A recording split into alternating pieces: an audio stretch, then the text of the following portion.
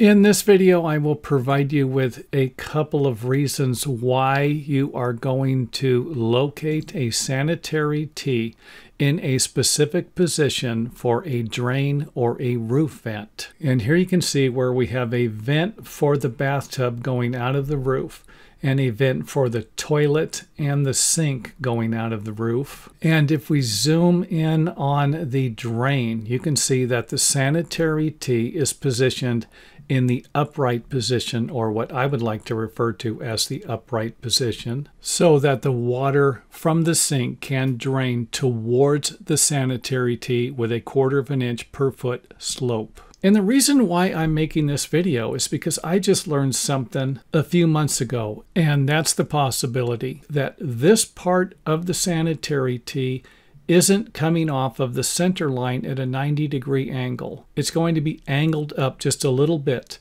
to provide a smoother transition for the pipe here that is going to be going at a 1/4 of an inch per foot angle. Now, I don't know that. I haven't verified that. And if you're a plumber or someone who knows a little more about plumbing fittings, feel free to share that information with us. But it makes sense to me, because if I was going to connect another vent, horizontal section of a vent, to a vertical vent pipe, the sanitary tee will need to be upside down.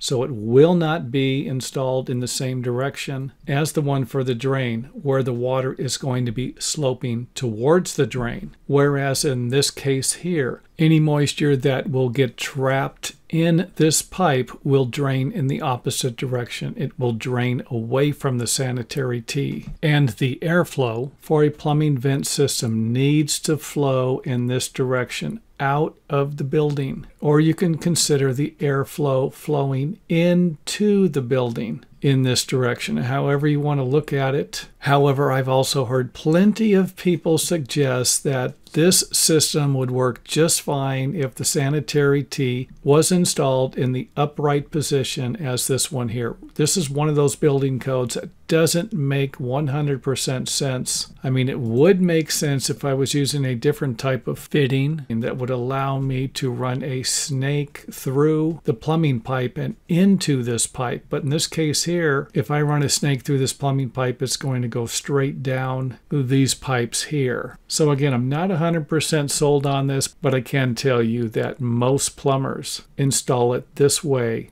for this type of setup. Next up, let's go ahead and take a look at a situation where we have a vent coming up and connecting into the other vent here. And yes, plumbers out there, I have this installed backwards. I'm just kind of using it in this example to provide you with one of those airflow things. If the airflow needs to come down, it's going to go around here, the shape of the sanitary tee, it's upside down, and then it would flow into here just fine. But over here, it would have a difficult time making this turn, right? Again, I'm not 100% sold on that. So we have two sinks here. Sanitary drains are installed in the upright position. As you can see here, the water is going to be flowing down, and the airflow will be going up and down as gravity or atmospheric pressure allows it to. And again, I installed this one here backwards just to provide you with an example of something you shouldn't do. And again, we can see here where the airflow is going up. Another view of it there, airflow going up, out, except this one here, we're going to have to turn it around so that the airflow goes in this direction here. So this is the way your building inspector is going to want to see the sanitary tees installed for this example here. Next up, let's go ahead and connect another vent pipe intersecting into this section of the vent. So we have the same setup as over here. We're coming up and 90ing over, and then we're coming up to the sanitary tee here.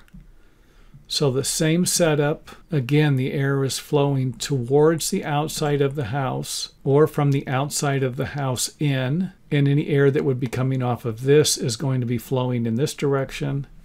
And you can kind of see here where every section of the way where the airflow is going. We're making a turn here where if this was flipped over, supposedly it might be a little more difficult for the air to make this turn here. And again, if you're a plumber, you have some more information on this, feel free to share it with us. Or if you have any questions about the information in the video, feel free to share those with us also in the comment area, and I will answer them as soon as possible.